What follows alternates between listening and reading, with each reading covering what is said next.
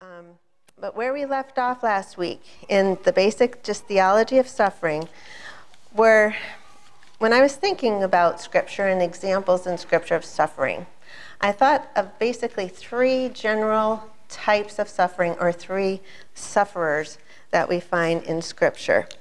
The first one that we're going to talk about briefly are those who suffer as a result of their own sinful choices. Now, can you think just off the top of your head about some examples from Scripture of those who suffered because of sinful choices that they made? His sin with Bathsheba, and then the loss of his baby. Yeah. Adam and Eve. Absolutely, Sarah. we can look to them as when suffering started with the fall and the curse. Jonah. I don't have him down. Yeah. Samson. I do have Samson down. Yeah. Good. I thought of Sarah with Hagar, the whole thing of jumping ahead of God, and then some of the tumultuous part of her life that resulted in her impatience.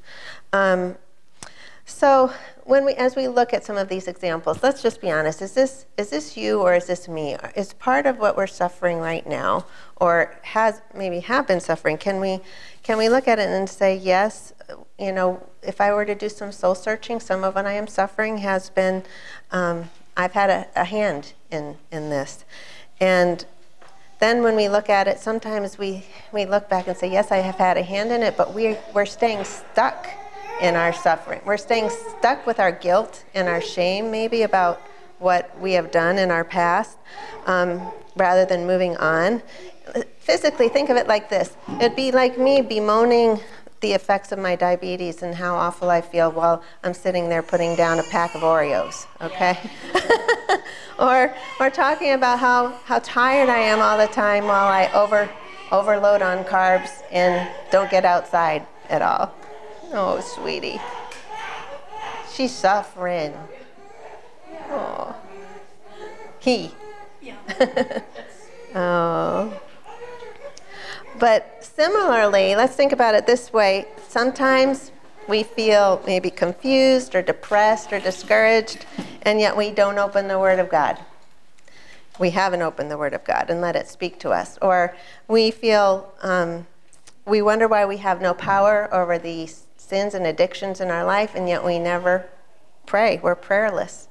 We forsake the assembling of ourselves together, either partially or wholly, and we wonder why we feel so disconnected from our church family or from others, and how friendless we are. So, or we could refuse the guidance of the Holy Spirit and the counsel of godly people and find ourselves in a relationship that is harmful and destructive, and wonder, or that's how we got there. We didn't tune in with the Holy Spirit. We weren't listening to counsel. Anyway, the way of the transgressor is hard, and we all know this. And many of us, I can tell you, I've experienced this firsthand. So what do we learn from this? This isn't supposed to be discouraging. What do we learn from these examples? What's one thing you could say we learn from it? God is very forgiving. Oh, amen. Amen. Patience.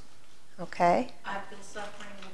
Well, I'm going to change that. I've been blessed to be a type 2 diabetic since I was 38 years old. Mm-hmm. It has taught me a lot. Mm-hmm. Another thing that it taught me was you don't know what you're able to do until you have to go through it. I used to be one of these people, I can never give myself a shot. I could never test my blood sugar. Well, I'm testing my blood sugar and I'm giving myself shots now. Yeah. So you never know what you're able to do. Yeah. Yeah. Well, anyone else? Emma? It makes me think of, because oftentimes when we think about suffering, we think of Joseph and Job, and right. They don't have any sin that points to their suffering, but Mm-hmm. but oftentimes it's trials that are like our suffering. Mm-hmm. And I think of James 1 when it talks about the purpose of trials, and it's to work patience, like you were saying, but then also to let patience have our perfect work so we can be perfect, and just the idea of God bringing us to completeness through our difficulties. And that's going to be our number 2 category that we talk about. Sorry. No, that's good. That's absolutely right. Sarah, Yes. before you went on to Yes. it, I was thinking on the front end Mm-hmm. of looking at people as examples Yeah. of what not to do, so we don't put ourselves into a place where we're suffering the consequences of our sin. Yes. And going like, that's not wise. Yeah. Knowing there will be consequences. Well, doesn't Scripture say that these things were given us as an example so that we don't fall into these same sins and traps? And right. Excellent. So I think it's good. It teaches us to take sin seriously. It helps us to learn from their examples, and that there are natural consequences from our sin. The Bible says we do reap what we sow in Galatians 6:5, and it does say that our Father disciplines those that He loves in Hebrews 12:6. So if you want to write these verses down, we may not look every one of them up, but some of these natural consequences can be very hard and can be long-lasting depending on the sin. But what you said, friends, God is merciful. God is forgiving. He forgives all of our sins when we mourn and confess and turn from them. And, an example of David, when he did suffer the death of his baby son as a result of his sin with Bathsheba, he didn't let sin defeat him and keep him from going on. After that, he wrote Psalm 51 for us. It says, "Create in me a clean heart, O God, and restore to me the joy of my salvation." And he also wrote after that, "As far as the east is from the west, so far has he removed our transgressions from us." So thank the Lord for David. Thank the Lord for Paul. Paul tells us in Romans 5:20-21, where sin abounds, grace abounds much more. And if he had a lot of sin in his past, if anyone did, he did, right? And so once we've gotten things right with the Lord, we can and should just confidently move forward and not stay stuck. Guilt and shame don't serve any more purpose in our lives at that point. We learn, we grow, we know that He can restore the years that the locusts have eaten. I came across that verse in Joel 2:25-27. A pastor friend of ours who had a very rough life, he used to claim those verses. I'm not sure this is 100% right hermeneutics, but I think that pretty much really describes what the Lord can do if He did it for His people Israel, that He can do it for us too, that He delights in making beauty out of ashes, right? That's in Isaiah 61:3. And He delights in fresh starts.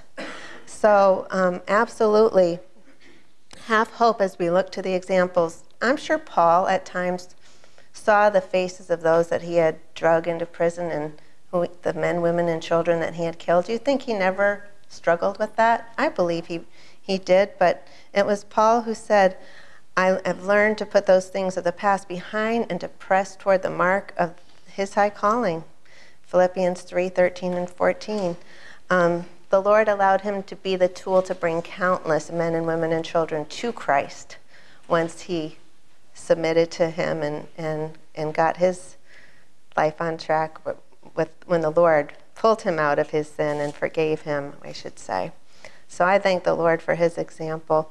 So just for a minute, if I would say let's just have a minute of prayer, introspective prayer, not out loud, where we all just ask the Lord to search us and see if there be any sin in our hearts, any attitude, any lacking spiritual disciplines in our life that are contributing to our present suffering or pain. And just take a minute. And as you pray and ask Him to reveal that to you, also ask Him to reveal if there's any place where you're holding on to any guilt or shame over past sins that He has freed you from. And ask Him to just remind you that you are free indeed, that He has freed you from the past, that He wants you to move on, press forward, and do what He has for you. So just take a minute and then we'll go on.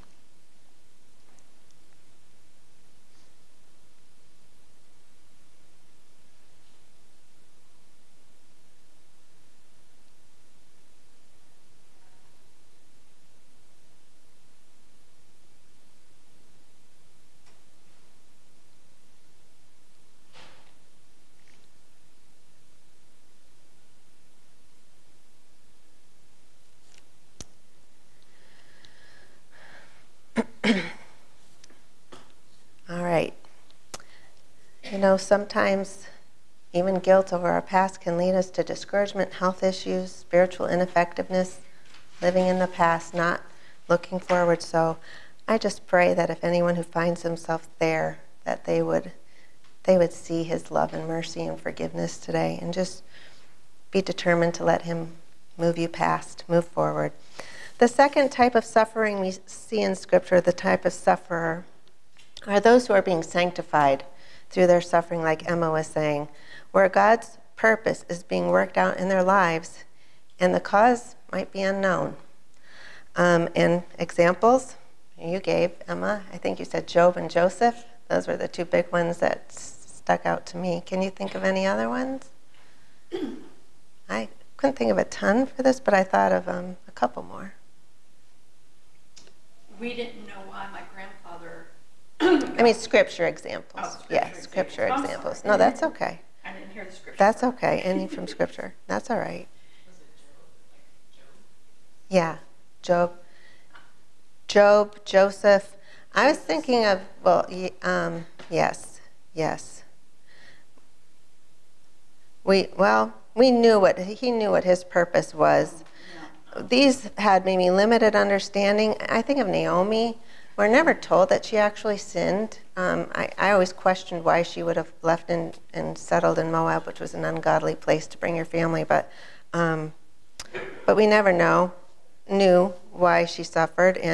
But God worked through her and her daughter-in-law, and she became the great-great-grandmother of David and of Jesus down the line, and it's so neat, that story. The blind man who Jesus healed, people tried to point to things that he may have done, but Jesus said no, it wasn't because of the sin of his parents, it wasn't because of his sin.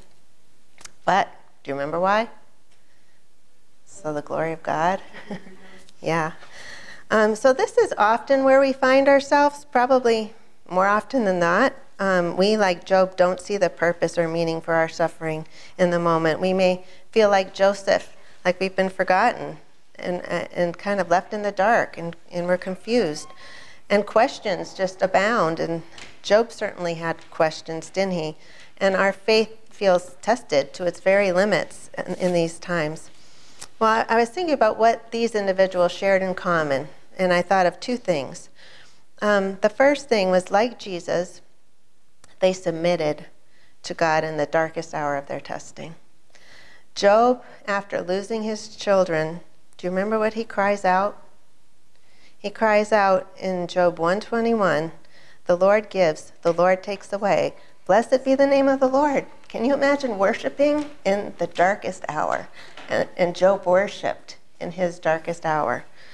And then again in Job 13 through 15, after his continual loss and pain, he says, "Though he slay me, yet I will trust in him." I don't understand why he's putting me through these things. I see no answer. And his friends certainly gave him no answers, just more questions. He hurt, he questioned, but he trusted. And Joseph, too, held on to his faith. He submitted to God during the trial, during his many years of mistreatment and suffering. And I can imagine that his faith was stretched to its limits as well. So besides submitting to God in their darkest hour of testing, what else did they share in common? I would say that they came to a much deeper understanding of their God through their suffering.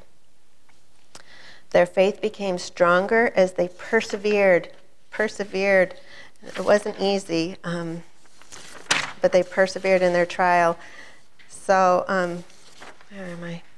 Here I am. They saw glimpses to varying degrees of his hands at work, but Job testifies in, he didn't see always. He didn't understand. But in chapter 42, verse 5, we see his final testament is, "My ears had heard of you, but now my eyes have seen you." And that was Job's testament after all of that. It was, I had heard of you. I had knowledge of you. I even loved you. I had faith in you. But my eyes have seen you in a whole different way. And Joseph's testimonial was to his brothers, "You meant evil against me, but God meant it for good in order to bring it about as is this day to save many people alive." So Joseph, too, testified, God had a purpose in this. I see it now. I see what he was doing. I didn't see it then. And not that we are not always given understanding in our trials. We're not promised that we will. Sometimes we try to read into our suffering, well, I think God is doing this because of this, or we try to do that for other people. We try, like, I think she's going through this because she hasn't been in church for a while, or whatever. We need to be careful that we don't become like the friends of Job, because they completely misrepresented what God was doing in their suffering friend's life. And they were brought into account by God for that. So the promise that we all have through suffering is that there is a very wise and very loving God that is taking us through this process. And one verse I've read in my own devotions recently, 2 Corinthians 3:18, a really wonderful verse. He is transforming us into his same image, from glory to glory. And what does that mean? From one life-changing event to another, from one sanctifying event to another that is sometimes hard and sometimes painful and sometimes awful. He is taking us one step closer to being in his image, and he's doing this through the Spirit of the Lord. So that's a wonderful verse. So we can trust that God is doing a good work even when we can't see it. And isn't that faith after all? We use that word faith. And yet faith is trusting what we can't see, and it is believing when we can't understand. And when our faith goes outside of the bounds of what we can understand and see, then it's being tested, and then it's real. And sometimes our struggles are showing us, hey, our faith wasn't as strong as I thought it was. It didn't take much to make me start doubting and questioning. And thank you for strengthening my faith through this trial, Lord. Yeah, absolutely. God is glorified. He is magnified through it. Yeah, that's right, Cheryl. And I know you can testify to that as well. I came across a quick video of why bad things happen to good people. It was really quick. Why does a loving Father allow us to suffer? Does he really care? And it's a Christian that declares that God is good, is the one who's on trial, and he's being asked these questions by an attorney of the sufferer. And all eyes are just on him as this question gets asked, because everyone knows this is the question that caused some people to not, to turn away from God, some people to walk away from God. It's a hard question. And this man answered, he says, this is his simple answer: when one has faith, all things have purpose. And he continues, he said, I asked the Lord for strength. God gave me difficulties to make me strong. I asked the Lord for wisdom. God gave me problems to solve. I asked the Lord for courage. God gave me difficulties to overcome. I asked the Lord for love. God gave me troubled people to help. God answered my prayers. I was like, yeah. How many of you prayed for those things? I have. So what's the lesson we take away? Not to pray for these things anymore? No, but let's just ask the Lord to submit to his hand like our Lord Jesus did as our example, and to trust him even when it hurts, that he is working his plan in our lives. Any questions, any thoughts on that one? We'll move on to number 3. A very specific kind of suffering, those who suffered specifically for the cause of Christ or for their faith. Can you throw out some examples on this? Some Christians in other countries get beheaded. Yeah, scriptural examples, yes. I'm sorry, I didn't specify. Stephen, John the Baptist, I didn't even get those. My mind tended to go to Old Testament, like Daniel and Shadrach, Meshach, and Abednego, and then I thought of obviously Paul, Peter, and all the apostles. Only John wasn't martyred, but yet he suffered. He suffered as well. But this is a specific form of suffering. Our suffering for Christ takes many different faces, doesn't it? Rarely do we fear death in postmodern America. But I bet our missionaries can testify differently. I would love to have her testify right now of what it's like in China. And we take for granted that that our brothers and sisters around the world are not facing this. But as we deal with life in our world here, what are some of the faces that different kinds of persecution can take? What might it look like? When you're standing up against the culture wars of today, Yes. for example, the abortion, Yeah. the transgender, the gender identity, Yeah. homosexuality, and there's a number more. Yeah. You're going to be cursed, you're going to be talked to very nasty, Mm-hmm. and, there's possibility that physical, There just sure is. Yeah. so Yeah. you could be in a number of different, and it doesn't matter, where you are. You could be in Walmart just having a conversation, and somebody could get irate. Yeah. You never know. Yeah. Yeah. Yeah. From family. Yeah. Family can distance themselves from you. Darkness doesn't like light.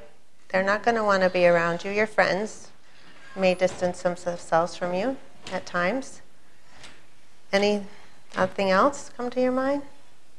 I remember somebody telling you you were brainwashed, that you'd been brainwashed all your life, and that you were, that were ignorant, closed-minded, that were judgy. We don't like being called those words, do we? Obviously, they hurt sometimes, but we may lose a job. I've known many people who have lost jobs because of having to make a decision on some ethical issues and taking a stand where they lost their job. I think just generally we don't feel at home in this world, do we? We just don't feel at home. I'm sure a lot of you can testify to this with friendships and just other things. So what should our posture be towards this kind of suffering for Jesus, for the pain, the most emotional, whatever pain that it causes? Love with truth. Continue to love. Yeah. I found it to be, the older that I get, just being persecuted of the avert portion, Mm-hmm. that's not who you are. You're commanded to go and love and speak the truth. Yeah. And Yeah. I think somebody said, we're just not home. Yeah, we're not home. But we continue to love, and we continue to speak the truth. And grace and truth, right? Jesus was 100% all. Philippians 1:29, if you want to write these verses down, and Philippians 3:10 says that I may know him and the power of his resurrection and may share his sufferings. Do we embrace it, knowing that we are sharing in the sufferings of our Lord Jesus Christ? That is what Paul is saying, that we're sharing this with him. Acts 5:41, if you want to write down this verse, rejoicing, they, let's see, who was it? Paul and Silas, I believe. They left the presence of the council after being beaten, rejoicing that they were counted worthy to suffer dishonor for the name. Joy. I think we just are always ready to give an answer of that hope that is in us with gentleness and respect and with love. But we remember that because of his suffering, we can suffer well and we can have boldness and hope because of him. And if you want another passage to look up, I won't read all the verses, 2 Corinthians 4:7-12. So let's ask the Lord to help us be bold witnesses for him and to be willing and prepared. It shouldn't take us by surprise when we do suffer for him, when we are called names, when we have people distance themselves, and even worse, if that day should come. And keep in mind our missionaries and our brothers and sisters around the globe who are indeed facing death on a daily basis because of their stand for Christ, and supporting them in prayer. Wine or shop, but we were used to being on the winning team, the home team. Yeah. For America. centuries. Yeah. Now we're on the visiting team. And, Yeah. do we still do that with respect and decency and love? Mm-hmm. Or do we get bitter? Yeah. Yeah. With meekness and respect, with fear and respect, with love and truth, with grace and truth. Yes. Something that you just said, suffer well. I underlined Yeah. it 6 times. Yeah. Along with in James where it says to count it all joy. Yes. For about 10 years, that has been a verse that I feel like is so far away from anything Carrie could even grasp. Yeah. Yeah. My first inclination is always to nurse my wound when I Yeah. feel like someone didn't Yeah. treat me with the respect, whatever. Yeah. And just that is, I'm supposing that has to be a work of the Spirit. Yeah. That does not come from my It flesh. is. It has to be a work from the Spirit because our tendency is to avoid pain, is to avoid suffering. Yes, 100%, exactly right. And it is the Spirit who gives us that ability. And I wanted to piggyback off of that because sometimes when we hear the examples of Paul and Silas, I actually feel more discouraged than anything else because I'm like, are they even human? It's just annoying to hear stories like that, and then to consider the application of embracing suffering. That's just really, we don't. No one wants it. No one welcomes it. So I think that what I have to remind myself is that is not the natural response. That is absolutely not going to be our natural response, and that's okay. Because you are human, Right. And so we're not naturally going to feel happy or encouraged or whatever when we go through these trials. But I think what we can remind ourselves is that what happened with Paul and Silas is that when they were faced with that moment, God gave them that grace. Absolutely, and He gave them that peace. And so, we just have to remember, if anyone else is like me, I worry about suffering. I worry about things that could happen. And so, instead of worrying, I just have to remind myself, you know what? If that does happen, God forbid, but if that does happen, God's going to give me the grace and peace for that moment that I'm not experiencing it right now because I'm not experiencing that moment. But He is going to help me. That's absolutely true and really good to remember. I think it's like that when we suffer through any pain. I look at things that people suffer that are the worst case possible scenarios, and I'm just like, no, Lord, I could not do that. But isn't it so true that God gives those people grace? And then when they testify of the grace that God has given them, it blesses us, right? I mean, how many times I've been blessed by ladies in this room by hearing stories of different people.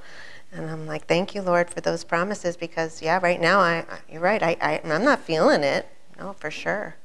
And I just think of the verse that the trials, like you already said, it tests the genuineness. Yeah. If we never had a trial, how would we Yeah. know that our faith has a solid foundation? Yes, absolutely.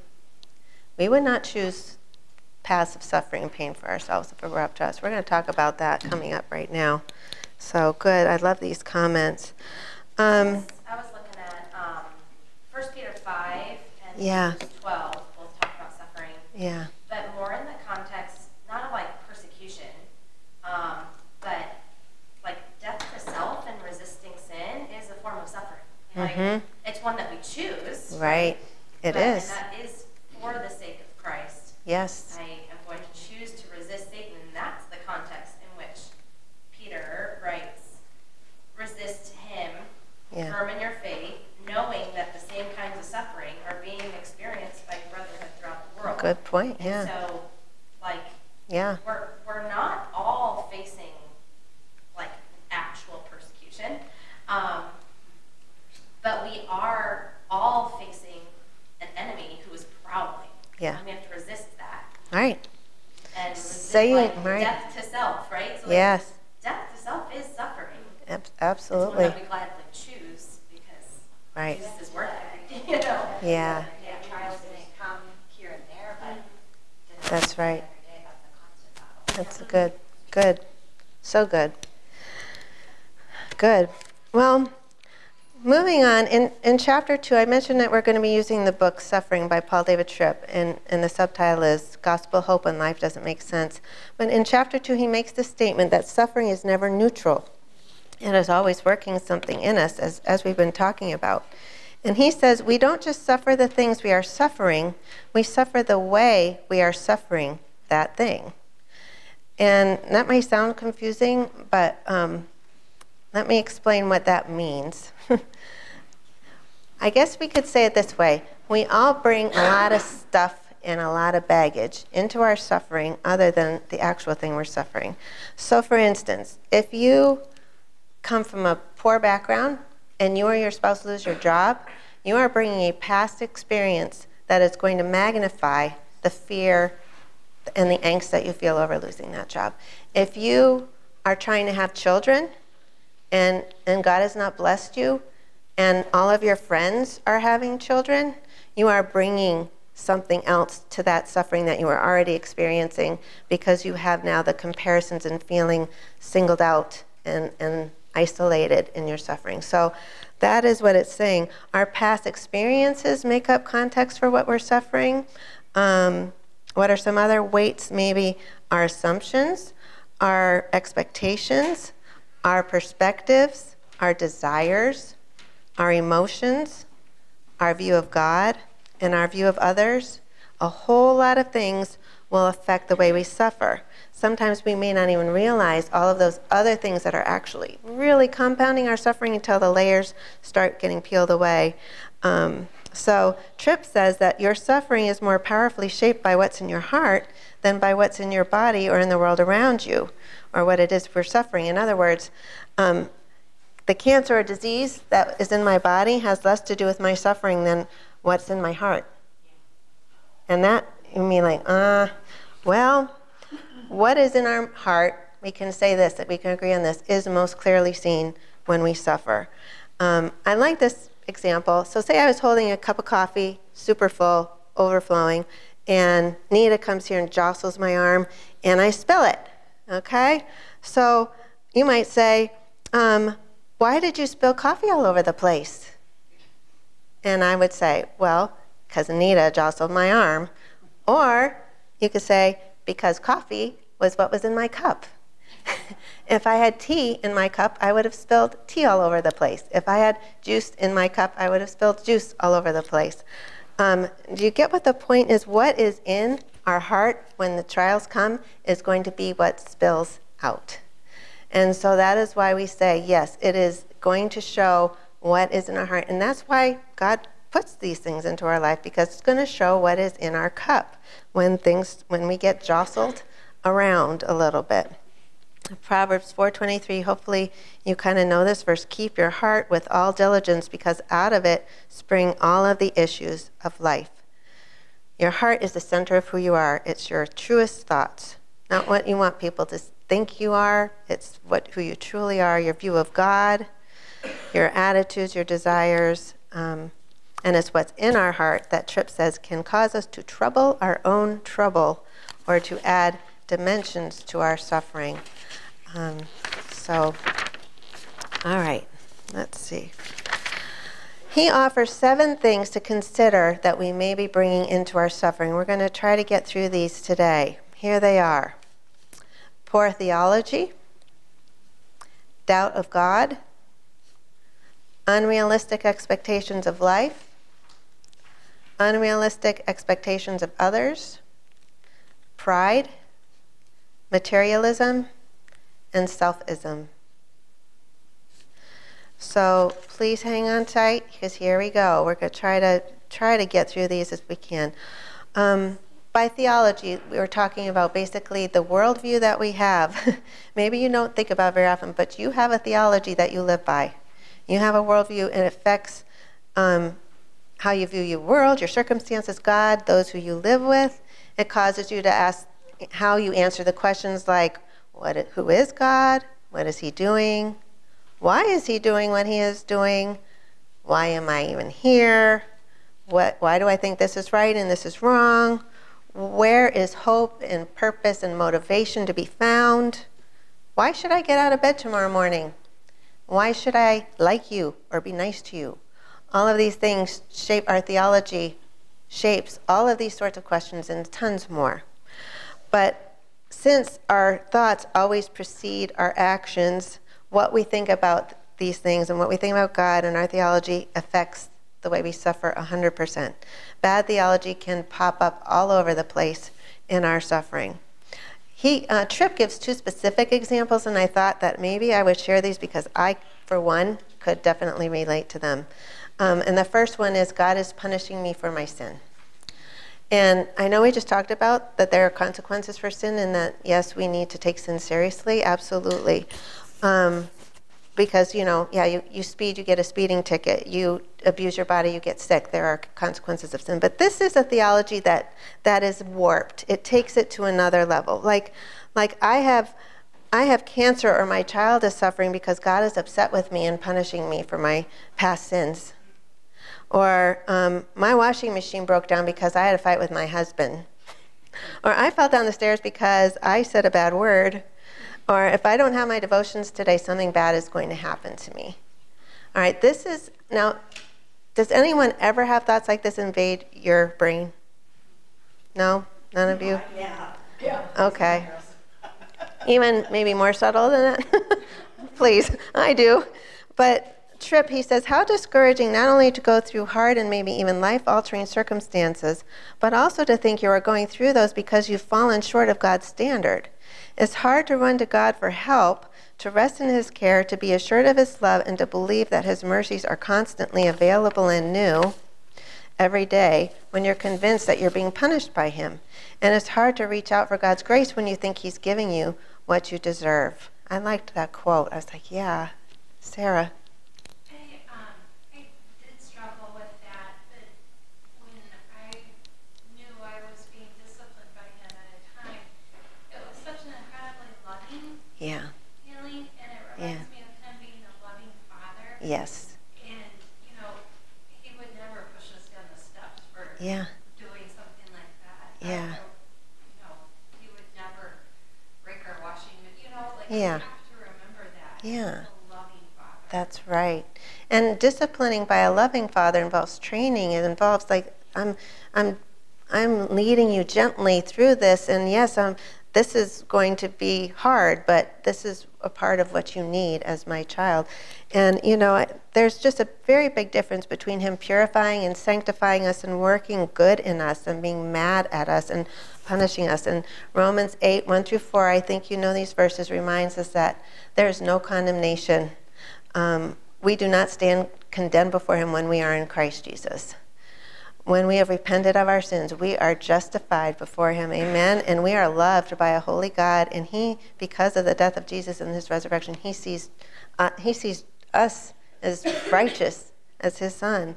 And so scripture shows us that passages like James 1 and 2-4 that some people mention, that trials and difficulties are being used by a loving and good God to produce good in his children. And Johnny Erickson even said once, sometimes God will allow the things that he hates to work the things that he loves in his children. And that was like, wow, for somebody like her to say that means a lot, because she's been through a lot. And that, I loved that. So, yeah, and that's one area of theology that can be just a miss. And then number 2, my idea of good means a happy ending to the circumstances promised in Romans 8:28. And he will work all things together for good. My idea of good. My idea of good means relief. It means healing from my pain. It means deliverance. It means restoration of this relationship. It means a timely answer to my prayer, Lord. And so when we have these expectations of what good is, we think that God could not be good because he's not working this to good, to my good.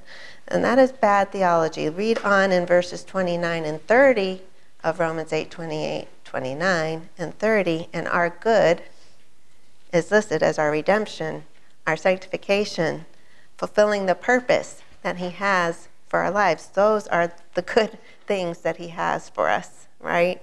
So it may not look good, but that is the ultimate good he is working for in our lives. So those are just 2 quick ones.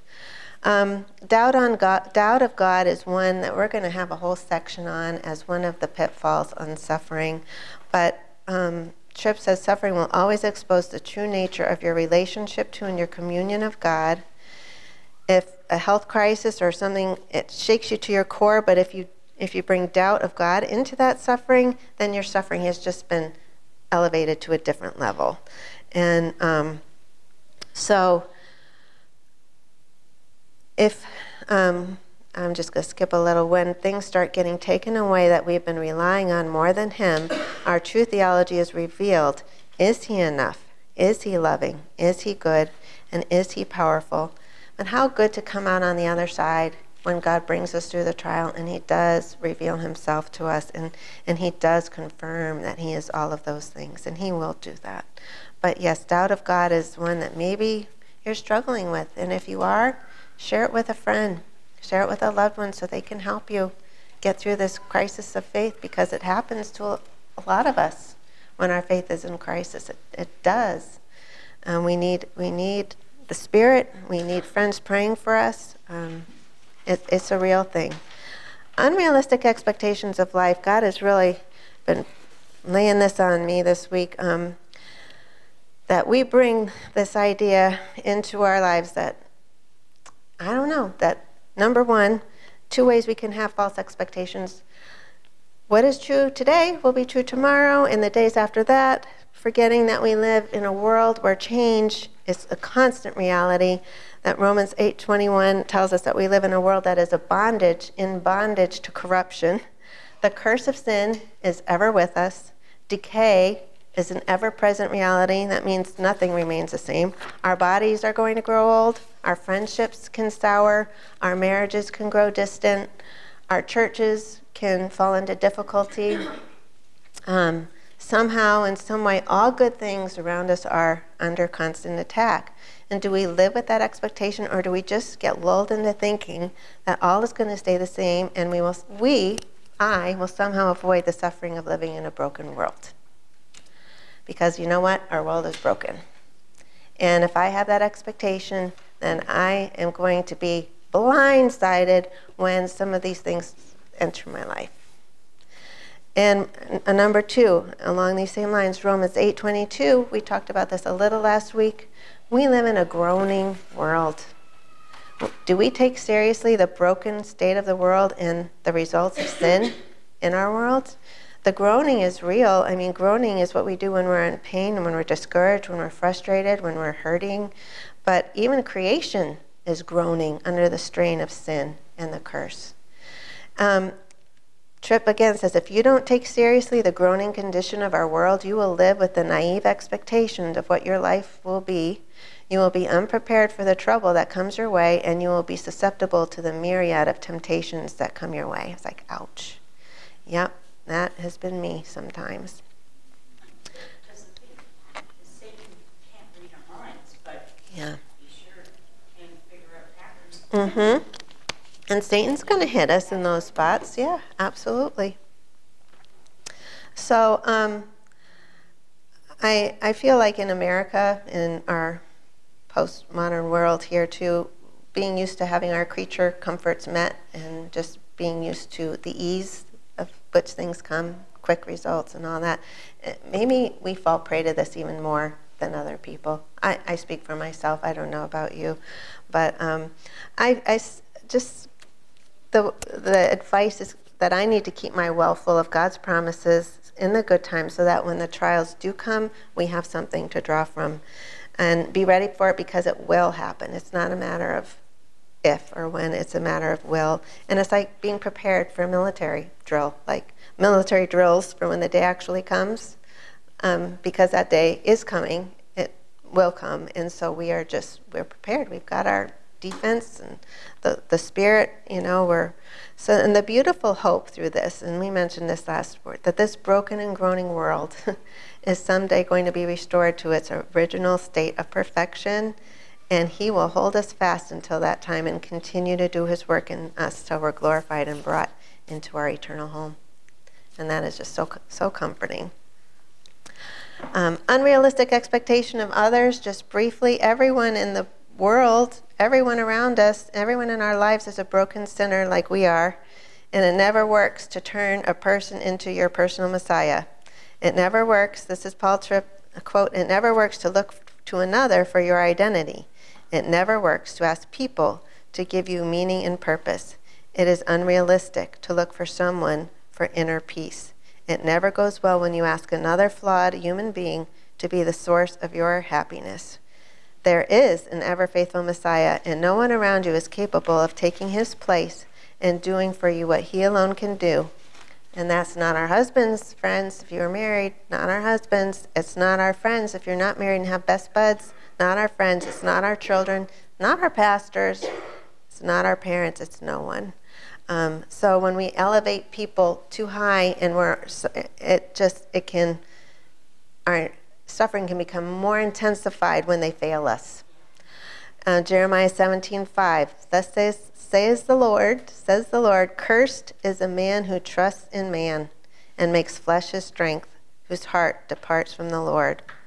And in verse 7 and 8 he says, blessed is the man who trusts in the Lord and whose hope is in the Lord, for he shall be like a tree planted by the waters, which spreads out its roots by the river and will not fear when heat comes. Yes.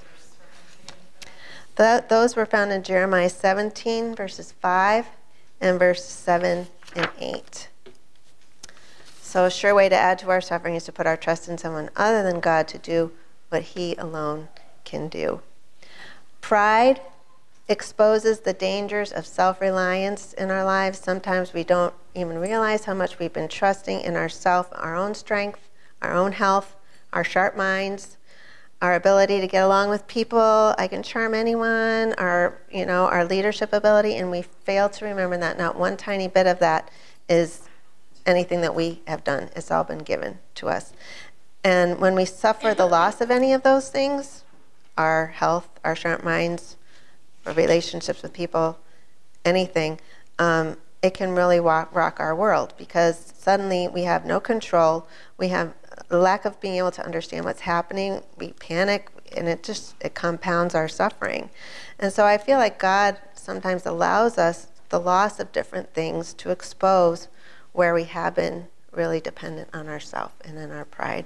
As 2 Corinthians 12, 9 through 11, Paul said, when I am weak, then am I made strong in your strength. Because guess what? Like, none of it is me. I can't do this. And so pride is one of those areas too, of those not being. Taking me overseas to be a missionary because I love people and I'm talkative and I get my joys from that. Yeah. And then my husband already had Russian, but we landed in Russia and I was taking classes. Mm-hmm.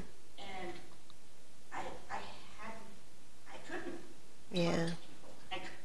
I remember once thinking, oh, we had a Bible study group in our house, and it was like, I think I know what they're talking about. But by the time I formed a sentence, there were 2 topics down the road. Yeah. Yeah. So to be strict is good. Yeah. It's hurt. It hurts though, and I find that this is maybe one of the ones that God, like, why are you upset? Why are you hurting right now? Why? And when I start really thinking about it, it's coming back to some kind of pride, like, oh, that hurt me because there was some pride or something going on in my heart, or something got taken away, and that was, Lord, that was what I was good at, and they took that away from me. Well, it's pride, and so, it's hard and it hurts. You're right. Materialism is the other one that, if we love our material things, our material blessings, our houses, our jobs, our financial security, our good looks, whatever it might be, and those things are taken away. Suddenly we lose our job. Suddenly we lose our health. Suddenly those things are taken away. Those material things, physical things, we feel like we lost our identity because I lost my job. I mean, that was me. That was my home. It burnt, to the ground. I lost all my stuff. That's my whole life went into that house. I mean, these things are very transient, and they are never meant to do what God can. And so the Lord can cause things to our heart to point out that there's some of this wrong thinking in our hearts. Oh, that's a tough one, isn't it? Well, that's definitely, depending on others to make us happy. That was a tough one for me. One of the hardest. Well, I think for me, what God has been doing throughout the process is I have leaned on my family a lot. And I think little by little, he's been taking all my crutches away so I can learn to depend on him. And part of that is discovering who I am now. And I think that's really a blessing and not really something I'm suffering right now. Yeah, indirectly a Yeah, blessing. so I'm getting to find out who I am as a 51-year-old single woman and what I'm going to be able to do. Right. And yesterday I had that opportunity to do that, and who knows what else I'll discover that I'm talented in and I can do. That pruning that we talked about sometimes is hurt. It hurts, but is for the sake for us to be more fruitful. And yeah, the selfism, and this was what was your name one more time? Trisha. She was talking about this, that this selfishness. 2 Corinthians 5:15 says that he died for all, that those who live should live no longer for themselves, but for him who died for them and rose again. Sin and selfishness causes us to want our wants, our needs, our concerns, our feelings at the center of our universe.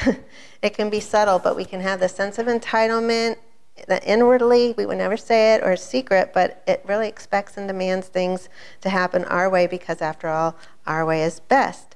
And Tripp says suffering confronts us with the fact that life is not about us, but about God. It is not about our glory, but His. It's not about our plans for us, but about His will for us. It's not about our control, but His. It's not about our little kingdom, but about His. It's not about our successes, but about the display of His majesty. And I love that because, like we were saying, and Sarah was saying, if we were in control, we would make sure we never suffered. And often the crisis of our faith that happens when we suffer is a result of a collision between our will and God's will, our good and His glory. In our selfishness, we can't see our suffering as any kind of good, so we begin to question whether God, who has allowed it into our lives, is good. So putting yourself in the center will always make the trouble you face more troublesome. So there were some other things I was hoping to cover, but we are already over time, and we did get through the primary things. So thank you.